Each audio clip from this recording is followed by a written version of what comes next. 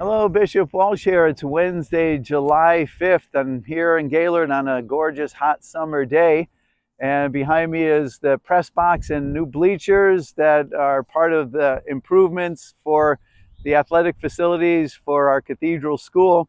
And thanks to everyone who made contributions for these improvements and also for the building with that common space where they're going to be able to add new bleachers. So there's very nice things that are happening here in the school community for St. Mary's. And just a few things to reflect on with you this week. I want to say thanks to our group that came from Scranton, Pennsylvania, our Holy Cross students and their 4 adult chaperones. We had a wonderful week together. I really miss them already.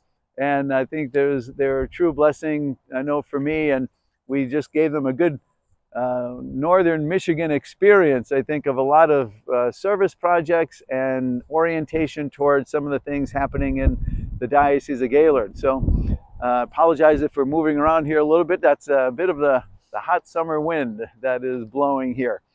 But grateful for growing in faith through service. That is the gifts program that they have that was part of the learning experience of faith for our young people, that I think is just a great gift for anyone to grow in their faith through service, to have a sense of missionary outreach to others, that you learn how to give of yourself and come out of your comfort zone and apply yourself in ways that will stretch and give new purpose and meaning to life.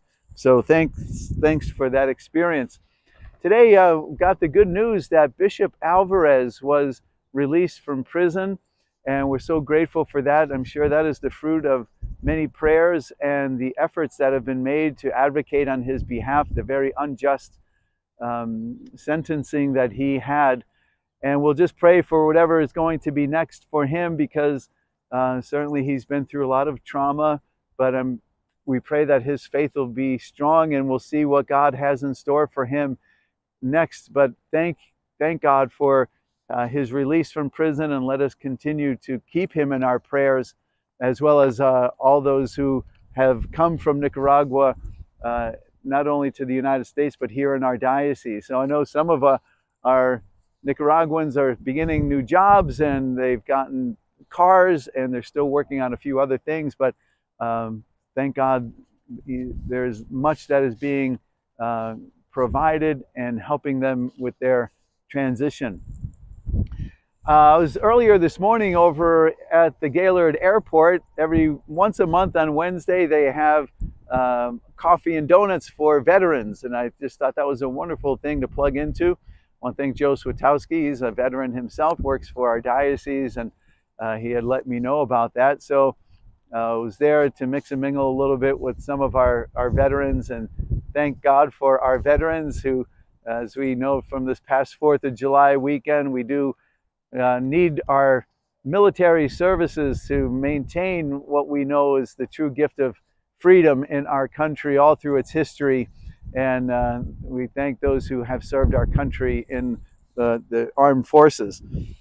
I'm going through all of the directors' meetings once again. It's always usually the first part of the month, reviewing all the things that are happening and planning. So I thank all of the directors each time that I have an opportunity for the good work that they do, and we continue to move forward with a lot of the projects and looking at how we use the resources and the Catholic Services Appeal monies that are so important. So thanks again to all of the parishes and people who are making contributions to our Catholic Services Appeal.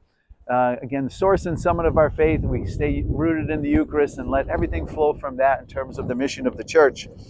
This weekend I'm going to be celebrating Masses with the Sisters of Mercy of Alma and the Knights of Columbus in 2 different venues, but I'm going to be going to the National Shrine of the Cross in the Woods with the Knights of Columbus. Hopefully the weather holds out and I'll have my first outdoor Mass there. I'm looking forward to that. I'll also be in Traverse City on Sunday for Strangers No Longer, Mass at Our Lady of Guadalupe Chapel, and the work that they do helping with immigration issues. And lastly, I'd ask you your prayers for our international priests. As you know, as of July 1st, we have a lot of new assignments, and we pray for all those who are taking on new assignments. But the 2 international priests that we're expecting to be with us haven't arrived yet from Nigeria. Please pray for them. And I know here in Gaylord and in Alpine, especially where they're going to be assigned, we really need to get them here as soon as possible. So let's ask God to storm heaven, ask them to facilitate getting them here as soon as possible. And then 2 priests from India will be joining us in August. And lastly, Alpine Fest is coming up. So if you have a chance to visit Gaylord, it's a wonderful experience of community. So thank you for checking in, and God bless.